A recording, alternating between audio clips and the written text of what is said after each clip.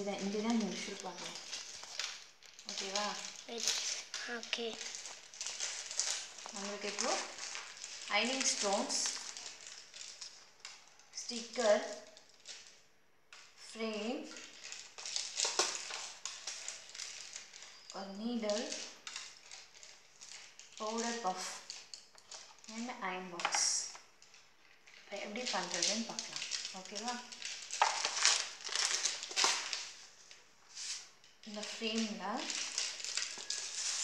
ஸ்டோன்ஸை first fill பண்ணணும். Sponge வச்சு நம்ம ஸ்மூத் பண்ணாக்கா இது மாதிரி பண்ணோன்னா ஃப்ரேமில் ஸ்டிக் ஆகும். சில கல் ஸ்டோன்ஸ்லாம் திரும்பி இருக்கும். ஸோ அதை திருப்பி நம்ம அதே மாதிரி பண்ணோன்னா அது திரும்பிக்கும்.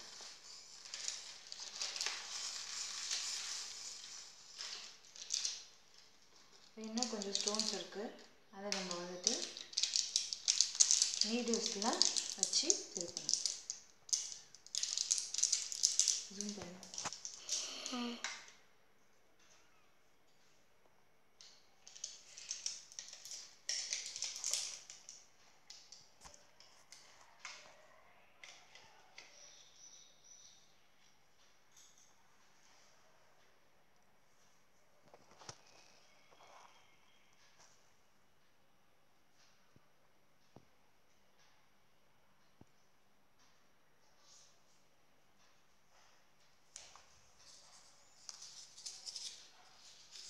எல்லா ஸ்டோனும் ஒட்டி இருக்கான்னு பார்க்கணும்.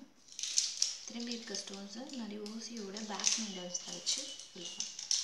ஒட்டாததை ஸ்டோன்ஸ் வச்சு ஃபில் பண்ணணும். சில இடம் ஃபில் பண்ணாமல் இருக்கும். ஸோ அதை செக் பண்ணிவிட்டு ஃபில் பண்ணணும்.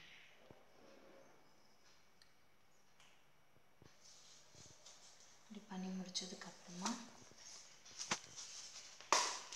இந்த ஸ்டிக்கர்ஸை இந்த ஸ்டிக்கர் எடுத்து கரெக்டாக பொசிஷன் வச்சு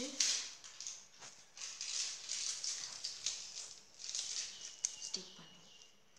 ஸ்டிக் பண்ணிவிட்டு பஃபில் கொஞ்சம் நல்லா ப்ரெஸ் பண்ணோன்னா ஸ்டோன்ஸ் கரெக்டாக ஃபிக்ஸ் ஆகிடும்.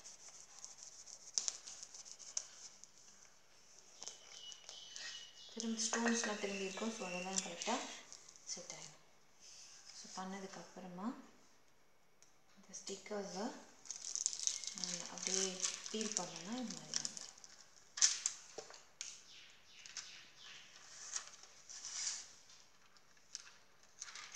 அதை நம்ம பொசிஷன் பார்த்து கரெக்டான பொசிஷனில் வச்சுட்டு ஒரு ஒயிட் ஷீட் இல்லைன்னா நியூஸ் பேப்பர் அதை வச்சு ஒரு 50 செகண்ட்ஸ் வைக்கணும். அது மாதிரி இப்போ இப்படி ஒரு 50 செகண்ட்ஸ் நல்லா கொஞ்சம் ஹைனிங் ஹீட்டு நார்மல் ஹீட் வரணும். ஸோ அதுக்கப்புறமா ஸ்டிக்கரை பீல் பண்ணிங்கன்னா அது ஃபுல்லாக இதில் ஆகிடும்.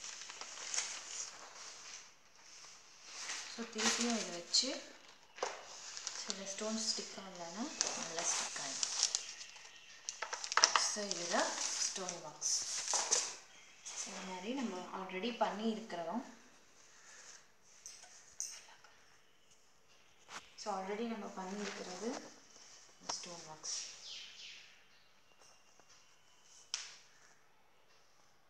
தேங்க்யூ.